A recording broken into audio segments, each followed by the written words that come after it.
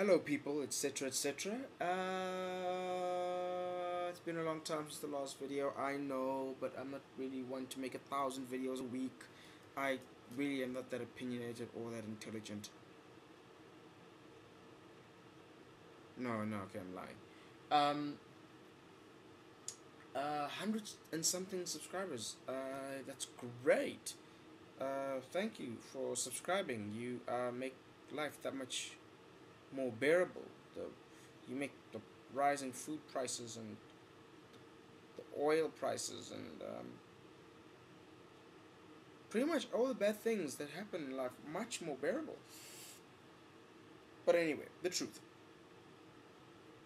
The truth.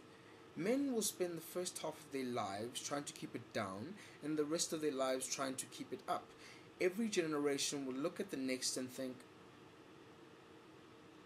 they just don't get it. You will try at least one of these things at least once in your life: drugs, alcohol, masturbation, a diet, McDonald's, the Kama Sutra, or trying to lick your elbow. Before watching this video, you would have never attempted to get out of bed in the morning before opening your eyes. If you want to know if you're at that point in your relationship where you're very comfortable with each other, don't fart. Unless it's a silent one and there's a dog in the room who you can place the blame on.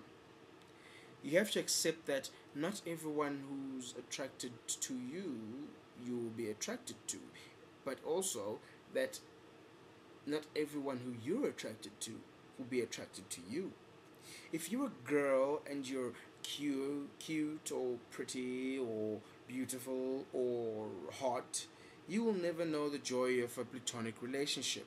And if you think you're in a platonic relationship, chances are he is either harboring secret desire to give you a good old-fashioned rogering, or he is gay, or you're just not cute, pretty, hot, or beautiful.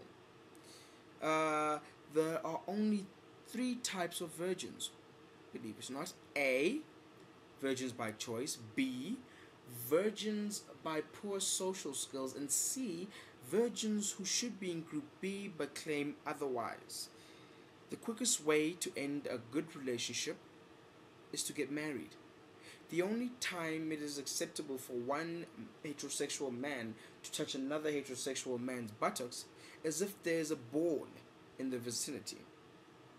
If porn has a good storyline, then it is an art movie.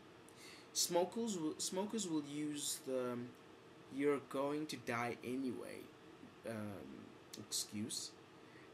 Most guys would rather be punched square in the nose than be given a backhanded bitch slap across the face.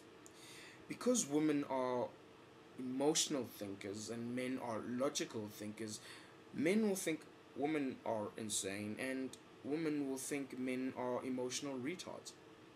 If you can't find something on Google, your conclusion will probably be that it doesn't exist.